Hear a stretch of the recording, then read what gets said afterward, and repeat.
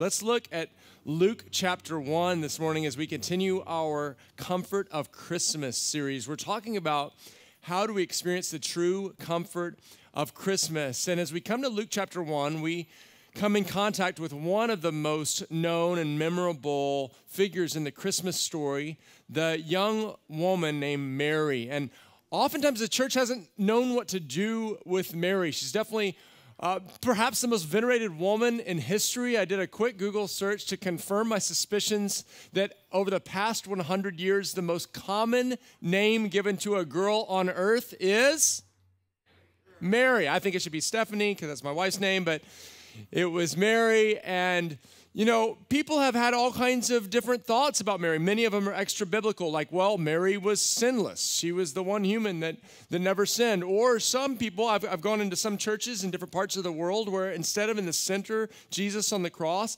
it's Mary. Some people treat Mary like she's part of the divinity, the Father, the Son, and Mary. So I want to look at this word today because I actually believe that Mary is a model for us in how she related to God. So let's jump in verse 26. It says this: in the 6th month, the angel Gabriel was sent from God to a city of Galilee named Nazareth. Now, we should immediately say, this is interesting because Nazareth is a no-name town. It wouldn't be like San Diego or Los Angeles. It would be like one of the little roads you come in on the 8 freeway or probably even off the 8 freeway where you might just stop to get gasoline, probably not a stoplight, just a very nondescript, tiny village. The angel comes to a virgin betrothed to a man whose name was Joseph. Joseph was a simple carpenter of the house of David, and the virgin's name was Mary. Make sure you're listening. And he came to her and said, "Greetings, O favored one, the Lord is with you." But she was greatly troubled at the saying and tried to discern what sort of greeting this might be. And the angel said to her, "Do not be afraid, Mary, for you found favor with God. And behold, you will conceive in your womb and bear a son, and you shall call his name Jesus. He will be great, and he'll be called the Son of the Most High. And the Lord God will give to him the throne of his father David, and he will reign over the house of Jacob forever. And of his kingdom there will be no end." And Mary said to the angel, "How will this be, since I'm a virgin?" And the angel answered her, "The Holy Spirit will come upon you, and the power of the Most High will overshadow you. Therefore, the child to be born will be called Holy, the Son of God. And behold, your relative, Elizabeth, in her old age, has also conceived a son, and this is in the 6th month with her who is called barren. For nothing will be impossible with God." Underline that verse. That's where we're going to zero in. Chapter 1, verse 37, "For nothing will be impossible with God." And Mary said, "Behold, I'm the servant of the Lord. Let it be to me according to your word." And the angel departed from her. I want to zero in on how Mary responded to the Lord because I believe she's actually a model on how we, as ordinary, often feeling weak, often feeling inconsequential humans, can actually be used by God to bring forth his kingdom in our generation. Now, let me be sure to tell you that what Mary experienced and what happened to her will never happen again. An angel of the Lord coming to proclaim that she was actually going to carry the Son of God in her womb, that will only happen once. However, the way in which God related to her and the way in which she chose to hold on to that word, to receive the word of God and believe the word of God, led to an incredible advancing of the kingdom. And that's what I want to zero in on. In order to do that today, I want to give you a Greek word study, a lesson in Greek. Now, why would I do that? The Bible is written in languages that aren't English. Do you know that when the Bible was first penned, it wasn't written in the English language. It was written, the Old Testament, the Bible for you that are new, to the Bible. The Old Testament is the first half, and it's written in Hebrew and Aramaic. The second part, the New Testament, is written in Greek. And sometimes it really helps us to dive into the original languages because they're actually pregnant with meaning. No pun intended, since we're talking about the Virgin Mary. All right. So, Merry Christmas to me. My team knows how much I love to write on whiteboards, and they say, Robert, we can't ever read it when you're doing that. So we got a digital whiteboard, so I am really thrilled. And I'm going to give you a Greek lesson today on this whiteboard. So, whoa, quick tip. It said something about fatigue, but I'm not tired yet. All right. This is verse 37. For nothing shall be impossible with God, is what it said in the translation I read. For nothing shall be impossible with God. I mean, very encouraging verse. But I want to unpack this for you in the Greek because we're going to unveil some powerful meaning that you're going to be able to grab hold of, and it's going to release some faith in your heart. So let's go through this Greek lesson. And the reason I'm going to actually write this out is because my mom is watching, and she spent thousands of dollars for me to take Greek in college. All right. The first word, oti. First word, oti, right, means for. Well, there's nothing especially exciting about that. That's what it said in our English translation. Ook means no. Well, that's pretty common too, but we skip to what the actual subject is, and we come down to this word. This word is rhema. Rhema. That means word. Rhema means word, and so what we're seeing is for no word. And then we come here, para to theo means from, and theo means God. So no word from God, but here is where you get something really cool. You get this word adunatesai. What does that mean? It comes from the root word dynamite. Dynamite. Think about the power of loading in dynamite and boom, an explosion. It can absolutely obliterate rock and just by force create something new. For no word from God, adunatesai, this would be power, but you put the a in front of it, it puts a negative. And so what it means is no word from God is without power. No rhema word is without power.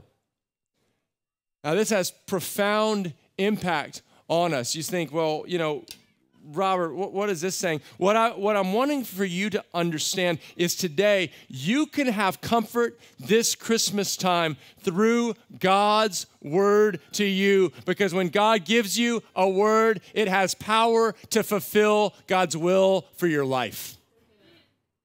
Now, before I go into rhema, I need to take you into another Greek lesson, which is there's two words for word in the Bible, and the other is logos. And logos, more common, more understood. I grew up in church, and we talked about the logos word a lot. Logos means the written word of God. It's this right here. Don't you love the written word of God? I said, don't you love the written word of God, church? Oh, man, if you don't, I'm not doing my job as a pastor, because I love this word. And we need the word of God. I was meeting with our School of Transformation and doing a little question answer, and a couple of the students asked, how do you not just have your mind spin all the time? Like, how do you just stop from thinking all the time? How can you find peace of mind? Well, here's the answer. The word of God. I'm going to spend most of the sermon talking about the rhema word of God. I'll go back to that in a minute, but let me just talk about the logos word of God. The Bible says this, I love this scripture, great peace have those who love your law. The law of God is another word for the word of God. Great peace have those who love your law, and nothing can make them stumble. What I know is in 2020, so many people have not had peace. We said around the time of the elections that over 50% of American studies showed could have been diagnosed with actual anxiety disorder. But do you know that the Bible says that if you love His word, you can have great peace? It will actually cause you not to stumble. One of the things I think that people love about me, especially as a pastor, one of the things I think people love when they walk up to me after church is that I shower regularly. I do it for me. but I also do it for you. I'm a clean pastor. I spend a lot of time outside. I spend a lot of time working outside. I'm an outdoors guy. I spend a lot of time working out in the gym. And when I do that, I began to have an odoriferous aroma. I don't want to just have the sweet smelling fragrance of Christ emitting from me. I also want to smell like soap and deodorant. And therefore I shower. Why do I say that? I say that because when you shower, when you are washed with the word, you become clean. Ephesians 5 says this, by the washing of the word. When we do not wash our minds with the word, they begin to smell as we are exposed to the patterns of this world. But Romans 12 says this, do not be conformed any longer to the patterns of this world, but be transformed by the renewing of your mind. Do you know that when your mind is just in the world, this is why I plead with you as a pastor, please start every day with a shower, a word shower, because your mind needs to be washed and renewed. Here's one of the reasons why I plead with you, please spend more time reading the good news than just the news. Right now, I'm not against the news. I'm thankful for the news, and I check numerous sources a day, but I make sure that every day I study the Bible more than I study what news outlets say, because a lot of times that's discouraging, but when I read this, it's encouraging. This is the good news, and I encourage you more than any news outlet, make sure you're studying the Bible, because what we know for certain is this is true. I want to challenge you to read the Bible even more than social media. Do you know that everything you read on social media is not true? But you know that God can't lie? This book can't lie. This is the firm foundation to bank your life upon. How can you have a mind of peace? Love the Word of God. Read the Word of God. It's a light unto your feet. It's a lamp to your path. The Word of God is a firm foundation that you can anchor your life in. I implore you, every day, spend time in the Word of God. It will anchor you. It will cement you. It will purify you. It will wash you, and it will give you great peace. You need the Word of God. That is the Logos word. But I also love the Rhema word. The Rhema word, as one theologian says, is the spoken word of God to an individual concerning God's will.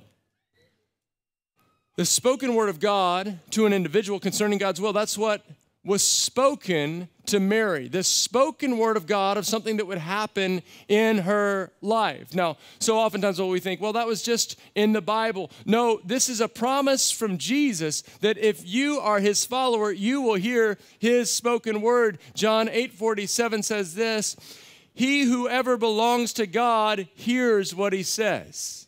Whoever belongs to God hears what he says. It's a promise to you that if you belong to God, you can hear what he says. It's the model of Jesus. Jesus told his followers, I'm the good shepherd. My sheep hear my voice. They listen to my voice and they follow me. He said, this is how I actually live my life. Jesus said this in John 5:19 when he's trying to explain how he did a miracle. He says actually this.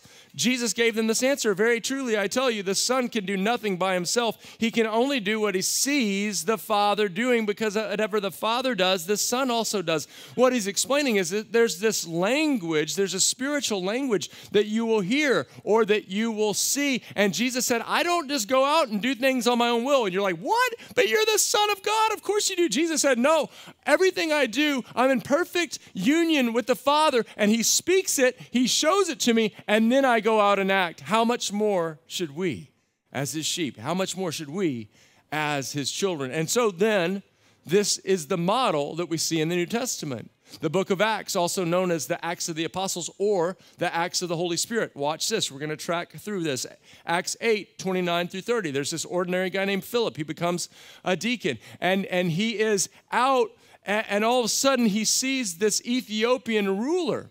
And he hears the Spirit. Listen to what the Spirit says. The Spirit told Philip, go to that chariot and stay near it. Then Philip ran up to the chariot and heard the man reading Isaiah the prophet. Do you understand what you're reading? Philip asked. So Philip, as a Jew, he wouldn't have interacted with an Ethiopian. He certainly wouldn't have thought this Ethiopian was seeking God, but the Spirit speaks to him, hey, this is a person who's seeking out the Hebrew God. He's actually reading from your scriptures. He runs over there. He asks the Ethiopian, do you understand what you're reading? He goes, no, how can I? Philip explains it to him, and the guy gives his life to Jesus. You see, the Spirit wants to lead us to be a blessing to the world. Look at Chapter 10, verse 19 and 20 of Acts. It says, while Peter was still thinking about the vision, the Spirit said to him, Simon, 3 men are looking for you. So get up and go downstairs. Do not hesitate to go with them, for I have sent them. We see here that the Spirit actually helps us understand the events of our life. In life, when I'm talking to someone, I want to have one ear listening to them and one ear listening to the Spirit, so I can help them with what God would give them. In life, I want to have one eye on the natural circumstances and one eye on heaven so I can understand what is God doing in each event. This is the normal Spirit-led life of a believer. Acts 13. While they were worshiping the Lord and fasting, so they're in this church gathering, while they were worshiping the Lord and fasting, the Holy Spirit said, set apart for me Barnabas and Saul for the work to which I have called them. That's why we love to be a praying church. That's why we call fast. That's why we have weekends like the Commission Weekend, so people can come and have specific times where we're gathered together and we have faith for God to release His callings. And perhaps you're not fulfilled in what you're doing right now in life. I want to say maybe it's because you haven't actually gotten a calling from the Lord. God wants to call His people in all kinds of vocations. He wants to call His people into all types of places. He wants to call us to use all kinds of giftings, but we need to hear the Lord so that we can advance His purposes in the God-given purpose that He has for you. You need the Rhema word. You need the Rhema word. You say, well, what's an example of the Rhema word impacting us? Well, I want to say today, you're experiencing the result of a Rhema word. Like you are living out the fruit of a Rhema word today. You might ask how? By being at All People's Church. Do you know this church? Why did this church start? My wife and I have tried to bank everything on hearing the Lord and obeying. We were pastors in Texas, and we had been asked, would you take this job for 10 more years? And so we said, well, we'd love to, but let's ask the Lord. And so I'm down on my knees in my bedroom in Texas, and I asked the Lord, God, what have you called me to? Because I want to just do exactly what you're calling me to. And He said, I've called you to church planting. I've called you to San Diego, California in 2 years. I've told you many times when God said San Diego, California, I didn't know where San Diego was. God might speak things that you don't know or that you don't understand. I didn't know if it was, the breadbasket like by Bakersfield. I didn't know if it was up by San Jose. I got up and looked at my globe, and I was super excited that it was on the ocean and near Mexico. I love the ocean. I love Mexican food. But God was speaking that to us, and God spoke 2 years. Can I tell you, in almost exactly 2 years, we were here launching All People's Church. And you say, well, why is it named All People's Church? Well, that's an interesting name. That's what I thought. But about 2 weeks after we received the word to move to San Diego, I was praying one day saying, well, God, if you're calling us to plant a church, what's the name going to be? And as clear as day, I get the word All People's Church. I actually went downstairs to where Steph was, and I said, Steph, can you call a church All People's Church? She said, well, that's a little interesting name. Well, the crazy thing is I started seeing it everywhere in the Bible, starting in the book of Genesis where God tells Abraham, and you'll be a blessing to all peoples. I started seeing it where God said, and you'll be a house of prayer for all peoples. Look through the Bible. It's everywhere. I just had never seen it before, but God knows what's in the book. And He was speaking it to me. That's why you're sitting in a church in San Diego called All People's Church. But some of us go, well, yeah, of course, you're a pastor, you're going to hear God, and that's a church. Of course, God would speak something about something like a church, but what about just ordinary life? Can I tell you, God wants to be intimately involved in your everyday life. Here's something that many of you will relate to. Where you live. When Stephanie and I got married, so we were about to start a family, we started praying, God, where would you have us live? God spoke very clearly to move to the inner city. Now, is that what I would have chosen? No, I grew up on a little ranch. I love open spaces, but I hear and I obey. That is the key to hearing God, is you've got to say, Lord, I want to obey you. And then he showed me this little corner lot on Sanger Avenue, about a block from where we were building our church back then. And as I'd pray about this, it was an empty lot. I could see this 2-story white siding house. I could just see like an impression of it in my mind, even though it didn't exist there. And so I knew, I need to buy this piece of land in the inner city and build a home. Like, I would have never thought of doing that. That wasn't my desire. But that's what God's leading me to do. So what do? I hunt down the owner of the land. He lived in a different city. And I called him because I want to obey that word of the Lord. And I called this man. His name was Joe. And I said, Joe, I want to buy your piece of land. And I offered even more than the lots were going for around, right? I wanted to give a fair offer and actually be a blessing. So do you know what Joe said? He said, no way. I'm offended by your offer. Can I tell you, just because you receive a word from the Lord doesn't mean it's going to be easy. Just because you receive a word from the Lord doesn't mean it's going to be easy, and doesn't mean that every door is going to open right in front of you. I'm serious, because sometimes people, they get a word from the Lord and then the dominoes just don't start falling. They're like, well, I guess God's not leading me. I'm just going to go do what I think I should do. So what do? Well, we called Joe the next month. And guess what? He doesn't answer the phone. And so I call him month 3, month 4. Month 5, the guy won't answer the phone. He won't take my phone calls. Month 6, I'm still calling. Why? Because if you have a word from the Lord, it has power to fulfill God's will for your life. Month 7, I call. Still no answer. I'm getting a little frustrated, and my faith is wavering. And I have a dream. I have this dream, and in this dream, I'm standing on this piece of land. And an old pickup truck pulls up next to the land, and a real gruff guy with a blue jean shirt with the sleeves ripped off and it all frayed looks at me and says, get in the truck. And I knew in the dream that it was safe to get in the truck, so I get in the truck, and he goes, in a gruff voice, my name's Agabus, and you're going to get this land, and it's going to be called Gaul. So what do? I wake up, and I write down the dream. Let me just walk you through some best practices for receiving and interpreting dreams from the Lord. If you've ever felt like you had a spiritual dream, would you just raise your hand? You ever felt like you had a spiritual dream? Look at the amount of hands. This is one of the ways that God speaks to his people. Joel 2, Acts 2 as well, says that you will dream dreams in the last days. It's a way that God speaks. Look at the book of Daniel.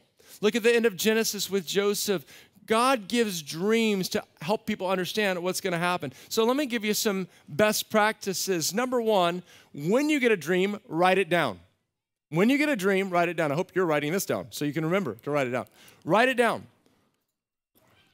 Here's why. The Bible says he who is faithful in little will be ruler over much. If you want God to speak to you, then make sure you savor what he's speaking. Make sure you actually log what he's speaking. Make sure you write down what he's speaking. So for years, I kept a journal next to my bed so that if I had a dream, I'd write it down. Now I don't need to do that because I keep things digitally. So I just open up a note on my phone and I say dream, and I put down the date. And I make sure if I wake up in the middle of the night after a dream, I write it down then. I don't wait till the morning because so many times they're gone. So I wake myself up and I write them down. Number 2, secondly, ask God to reveal the interpretation. God is the great dream interpreter. Look at the book of Daniel. Look at how God gave Joseph dream interpretations. Throughout Scripture, God gives interpretations. So what I do is I write it down the next morning in my own time with God, in my own what I call FaceTime. I start asking the Lord, so God, what are you saying? And God will so often start speaking to me what the interpretation is. And a big part of that is number 3, start comparing the imagery to the Bible. So many times, because this is what could happen. You have a dream where you're like, you're going super fast in a car and you're like, oh, that must mean I need to go out and buy a Ferrari. And God's like, no, moving very fast in a mode of transportation meant something else, maybe an acceleration in your life. So we actually look at the imagery in Scripture. And so I'm continually studying that. And then number 4, go and talk to a wise mentor who's well-schooled in the Bible, or perhaps someone who has a gift of interpretation. We have a prophetic team. And so oftentimes people are asking different members of our prophetic team to help them interpret. So that is what I did. I did all of these things. And I remember taking the next day that dream and sharing it with my pastor to get his understanding. And I said, I had this dream. I'm standing on a piece of land. And he goes, well, I think that you standing on that piece of land symbolizes the piece of land. Oh, thank you. And then I already knew. I said, well, that's really cool. This guy drives up in a truck. His name is Agabus, strange name, but I had already looked it up in the Bible. And Agabus in the Bible was a New Testament prophet. He's actually the one who comes to Paul and puts his hands together, binds his hands together and says, this is what's going to happen when you go to Jerusalem. So I knew, wow, this is so cool. This New Testament prophet is showing up in my dream. But then what happened next? He said, you're going to get this land. And my pastor looks at me and goes, what I believe the interpretation of you're going to get this land means is you're going to get this land. Awesome. And I mean, that was really encouraging to me because remember, 7 months I'd been chasing after it. And he said, but Robert, if you remember, gall in the Bible is what Jesus was given on a sponge to drink, that bitter mix that he was given to drink on the cross. And so I believe this journey is going to be marked with suffering. I went, oh, but it already had been. So guess what? I call again and nothing happens. Month 8, I called again, nothing. Month 9, no answer. Month 10, no answer. Month 11, just because you have a word from the Lord, just because you have a dream from the Lord does not mean it's going to be easy. In fact, sometimes the clearer the word, the more you need it. Did you hear me? Sometimes the more clear God is speaking, the more you need it because of how challenging the circumstances will be.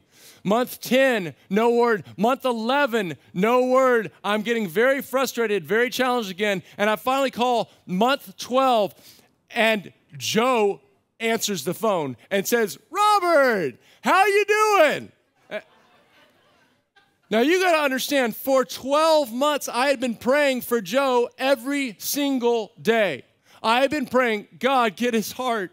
God, soften his heart. And God, give me the land. Every day, that thing. God, get his heart and give me the land. Every single day. He goes, Robert, how are you doing?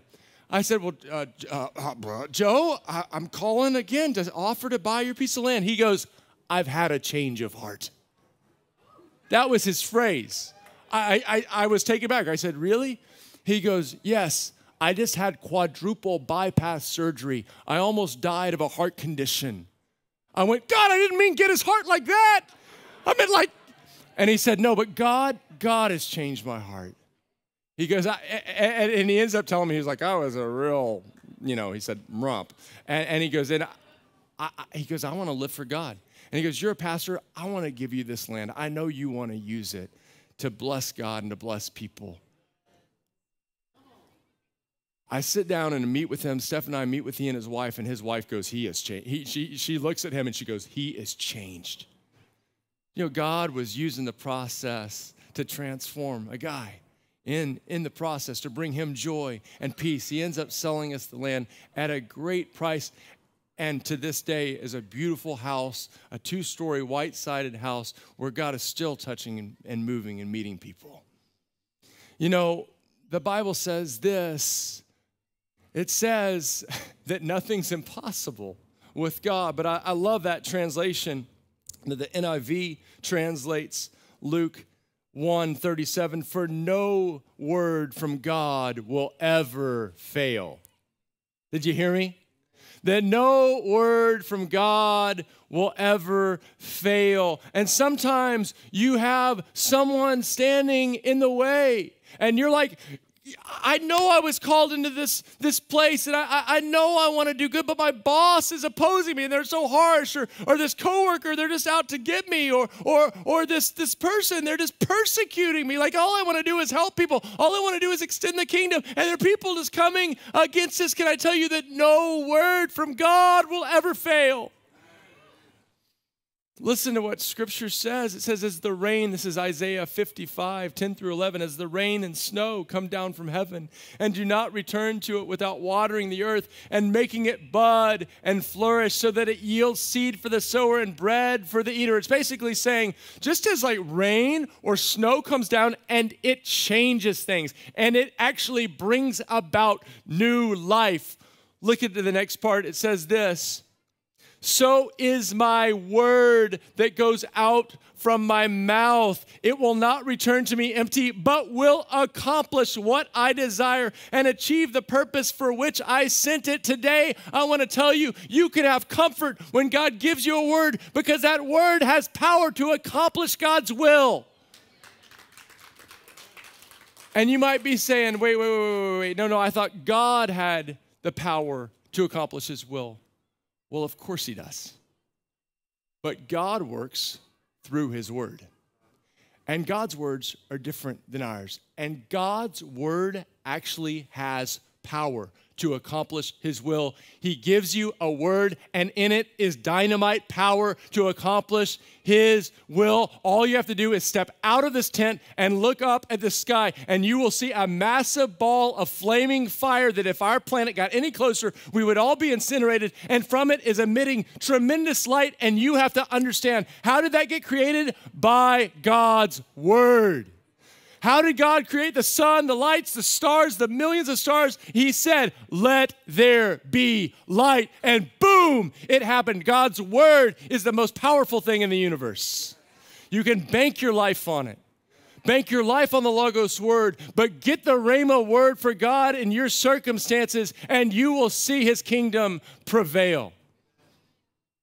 All over this tent are people that are in all kinds of challenges. You're in challenges in your workplace. You think you could never thrive. There's financial challenges, like you're looking at your bank account and you're going, there's no way I'm going to make it, or I'm in a deep hole of debt I'll never get out. Or you're in a marriage that is completely painful, or your body is stricken with some kind of sickness, or you're in a relationship with siblings or family members that's totally contentious and painful and harmful, and you're looking and saying, how could I ever make it? No, what you need to do is go to God and get a word from God, because his word does not fail. This is what Jeremiah 29:11 says. For I know the plans I have for you, declares the Lord. Plans to prosper you and not to harm you. Plans to give you a hope and a future. You need to go get God's plan, because God's plan is not to harm you. God's plan is for hope. God's plan is for a future. And so you get God's plan. How do you get God's plan? You actually go and seek it. Jeremiah 33. It says this, call to me and I will answer you. When you start getting in a trial, when you're in a challenge in your workplace, when you're in a broken place in your marriage or your family, when you're being opposed by people who do not want you to prosper, when you find yourself stricken with an illness, when you find yourselves in all kinds of challenges, what do? Go call on the name of the Lord. Go call on God and wait for him, because he says this, call to me and I will answer you. We have to learn to wait for the answer. God will speak to you. He's a God who speaks. So many of us grew up just going, okay, I need to pray. And we just say a bunch of words. Oh, God, will you do this? Oh, God, will you do that? Oh, God, will you help me this? But we never stop to listen. But he says, call to me, and I will answer you. And he goes on to say this, and tell you great and unsearchable things that you do not know. Now, I need to tell you this. They might not be things that you like. God told Moses, you need to go back into Egypt. You need to go and tell Pharaoh, let my people go. Moses didn't want to do it. He's like, no, God, I can't speak well. I'm just out here with some sheep. Do you know that I killed someone back there? Like, this is not good. But do you know when he obeyed and he followed God, he saw the glory of God in his generation. Elijah, he's told to go and confront Rahab and Jezebel, who was destroying the people of God. And Elijah's like, no, I don't want to do it. No, please, no. But do you know, when he obeyed God, he saw the fire of God fall. He saw nature controlled by the Lord. He saw the glory of God in his generation. Here's a good one. You know that Jesus, when God spoke to him, he didn't want to do what God was telling him to do. Garden of Gethsemane. He's like, oh, Lord, if there's any way, please let this cup pass over me. He didn't want to go to the cross, but by him obeying the Lord, he took our sins on the cross. He defeated the power of sin and death. God rose him from the dead, and he made him the Savior of all mankind. And he saw the glory of God, not just in his generation, but every generation. Hallelujah. You might not like what God tells you to do, but can I tell you, it's a plan to prosper you, not to harm you, to give you a hope and a future. It is his best plan, and you will see the glory of God in your generation if you get that word, you receive the word, and you believe the word. Now, I want to give you just a few helpful pastoral tips. I want to call them hearing God etiquette. Because some people just get really weird in this hearing God thing. I think that's why a lot of churches don't hear. They don't teach hearing God. They teach about the Logos word, but not the Rhema word, right? Because people just do some weird things in the name of God, right? Have you noticed that before? They say some weird things. So I want to walk you through some hearing God etiquette to finish our time here. Number one, the bigger the word, the more drastic the life change, the more we need confirmation. You're sitting there one day, spending time with God, and all of a sudden you get this thought, I'm supposed to run for the President of the United States. That might just be the pizza talking to you, folks. Right? The bigger the word, the more we need confirmation. That's why I encourage you, when you're making a big life decision, you're going to make a move with your life. You're going to make a career change. Ask God for confirmation. He is okay with that. I love the story of Gideon where he actually put out fleeces. I remember when God spoke to us to move to San Diego, we were in the middle of our job. We owned our home. And man, I want to do anything God says. But here's what I know about God is a God who confirms his word. So we did a 30-day journal. Do you know that at the end of that 30 days, I had 22 clear confirmations to move to San Diego, California? Ask God for confirmations, and the main place you confirm it is in his word, right? God will not contradict the Bible. And I've had all kinds of people tell me weird things that they feel God spoke to them, but they're not in the Bible, and so I know that's not from God. So make sure that you confirm the word that God is speaking to you through the Bible, and ask trusted older mentors in the body of Christ to help you with that. I'm so thankful that I did that. Number two, don't use your word from God to manipulate others. Don't use your word from God. Here's the classic one. A guy going up to a girl and saying, hey, baby, God told me I'm going to marry you. What can she say to that? I guess she could just say, I don't think we serve the same God. Because I'm definitely not hearing that. That is totally manipulative. Don't make someone have to one-up you with their word. You go up to someone, well, God told me to tell you to give me $1,000. No. In the same way we want to be people that receive the word of God, we need to be people that have the character of God. And 1 Corinthians 13 says this, that love seeks not his own. So if you're using your word to just gain things for yourself instead of preferring others, then you are manipulating the word of God. So don't manipulate others with your word. Number three, don't be prideful with your words from the Lord. That's the exact opposite of the model of Jesus. I mean, he had the greatest words that he'd be the Savior of the world, and yet he humbled himself and became a servant. I find that sometimes people wear the words of God that they receive like a Letterman jacket with letters on it or badges. They wear it like a big badge of honor. Well, I'm the person who received this word from the Lord. And they tell all the things that God's told them that they're going to do, and then you look at their life and there's no fruit from it. No. So many of the words you receive, actually, they're just between you and the Lord. Do you know, like, your best friend, the friends you're closest to, or your spouse? With those people, you actually have secrets that are known just to you. Do you know that every word you get from the Lord, you're not supposed to go blabbing to others? There's things that the Lord's told me that I don't tell other people. Why? Because they're precious to me from the Lord. Don't use your word as a badge of honor to make yourself look good, to impress other people. You're responding in the exact opposite spirit of Jesus, who humbled himself and considered equality with God nothing to be grasped, but instead became a servant. That is what we want to be. And the more we do that, the more I believe God will actually entrust you with his words. And number 4, don't go it alone. Don't go it alone. As we look at the Bible, when God gave people words, it actually drew community to help them. Paul, probably the person that was hearing God the most clearly in the New Testament, God gives him a Macedonian call. And look at what happens. He doesn't go off by himself. He gathers a team and goes with them. God is always gathering people. Adam, man, he had a relationship. He was the only man on earth. And God said, no, it's not just me and you, Adam. I'm giving you a wife, and you're going to have a family. God is the God who is constant creating family, creating community, creating church. And so when you get a word from the Lord, it's actually going to build community, not pull you out of it. So don't go it alone. Let's finish with this. Let's look at the words of Mary, how she responds when the angel says, nothing shall be impossible with God.